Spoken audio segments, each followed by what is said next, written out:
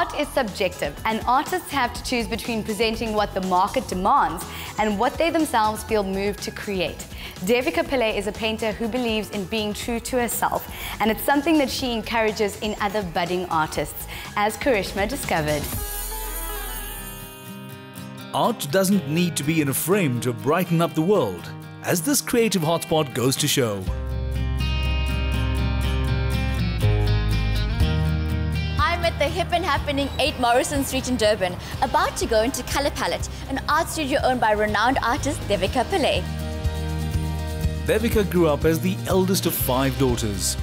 Although her creative talents were already apparent at school, she could only dream of making a career of art.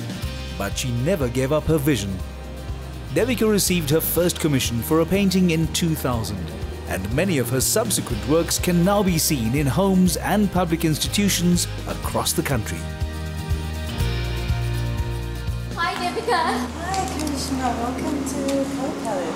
Thank you. Devika, your artwork is absolutely exquisite.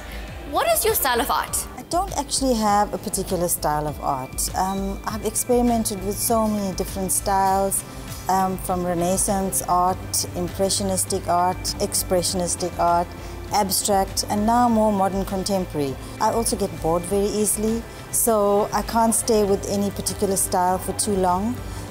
So I'm always changing and reinventing myself. Did you study fine art? No, actually I'm self-taught. I've done art in school, like most students do, and I've moved on to nursing after that. How did you make the transition from a career in nursing to following your passion and having a career in art? Nursing is actually very stressful. It's very difficult to actually find something to do in your pastime to unwind.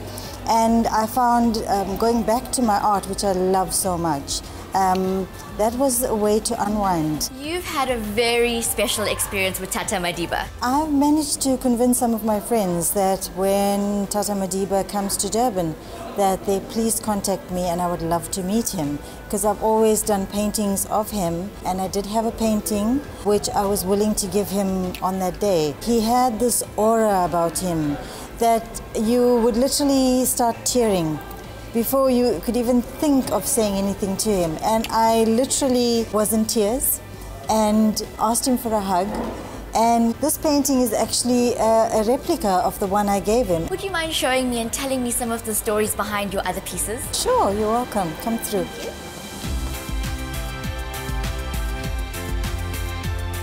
I'd love to show you the piece that I've won an award for. This is my interpretation of Grassroots.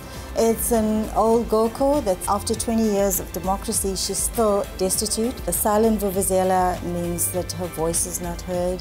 As an artist, this is the only way I can actually express and address issues that we still have in our province.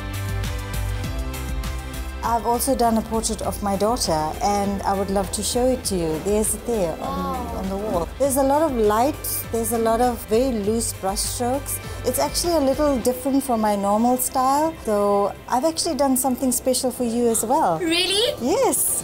Please come through, I'll show it to you.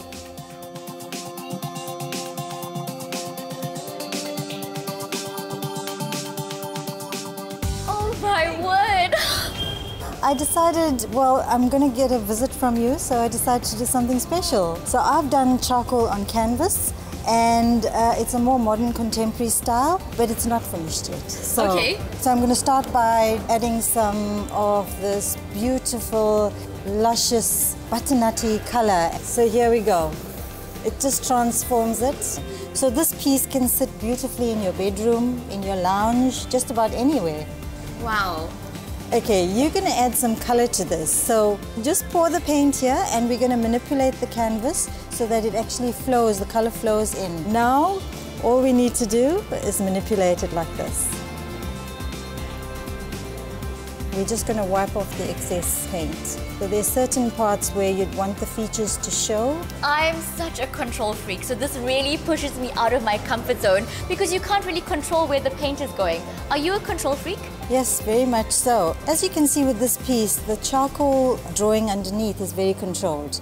But I would like the piece to have a nice flow and a loose feeling to it. So hence the paint that we've thrown on, and that will actually do the work now. So really finding a nice balance between the two. Absolutely. That leads me to my next question, Devika. Where do you draw inspiration from? Well, my inspiration initially was Nelson Mandela, because he stands for all the things I would love to be able to address. And he's done it from a presidential podium, and I'm doing it from the platform of an artist on canvas.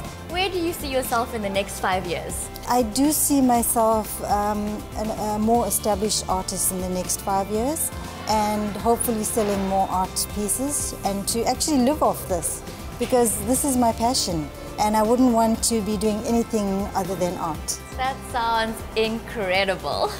Wow. Well, I'm glad you had a say in it, because your touch did finish the piece.